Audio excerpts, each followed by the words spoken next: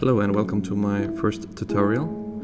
Today I want to show you how to make a custom button for Tycoon. First of all, we need the camera sequence device. Also, we need a trigger.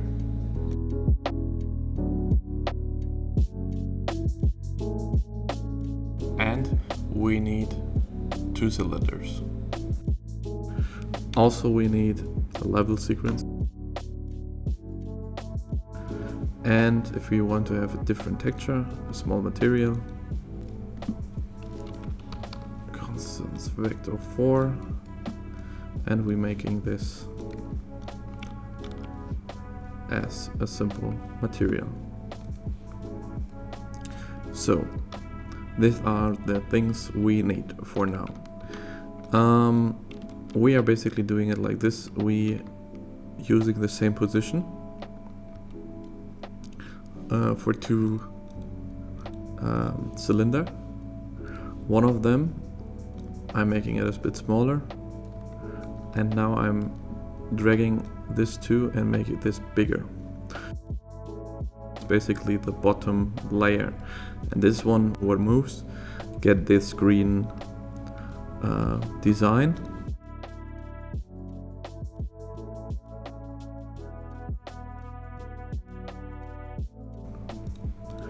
And I also make this a bit bigger, so like this. Basically it's up to you how you design this. And then I'm putting this on top of the trigger.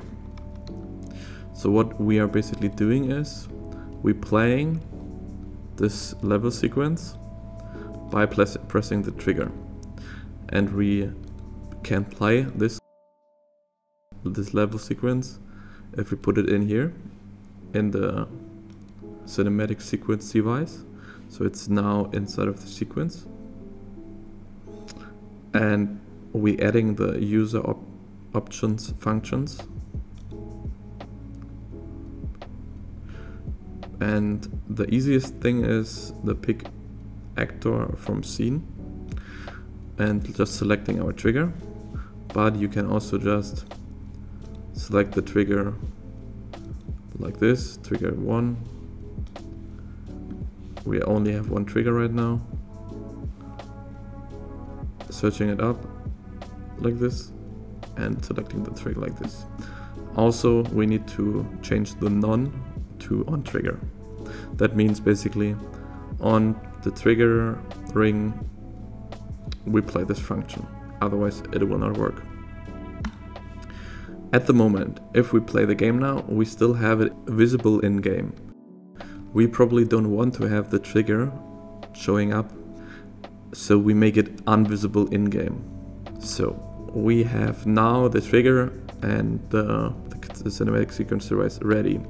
What we finally need to do is creating the animation. For this we are opening the level sequence. So for moving an actor, we need to select the cylinder. So we click on add actor to sequence, and then we selecting the cylinder we want to move, and in this case it's cylinder 2. Now we have the option to transform it. For transforming we're using the location. This is basically making keyframes to make an animation.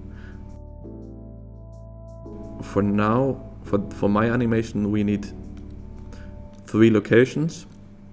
One will be the highest location, one will be the pressed location, and then back to the highest position. Also we need to change the length of the animation. So I'm ending the animation on the last keyframe.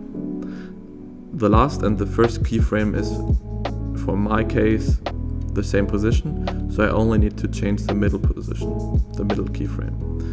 I'm doing this by clicking on the keyframe and using the properties and using the height property here.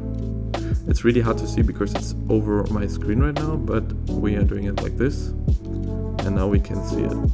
It will only show up by letting it go. So we can scale it down like this. Oops. And now it's basically done. We can test this by playing, and now we see the animation running. Yeah, we need to save this, and I think we are already done. I'm launching the session now, saved basically all the files, and that should be it. It's a pretty simple technique.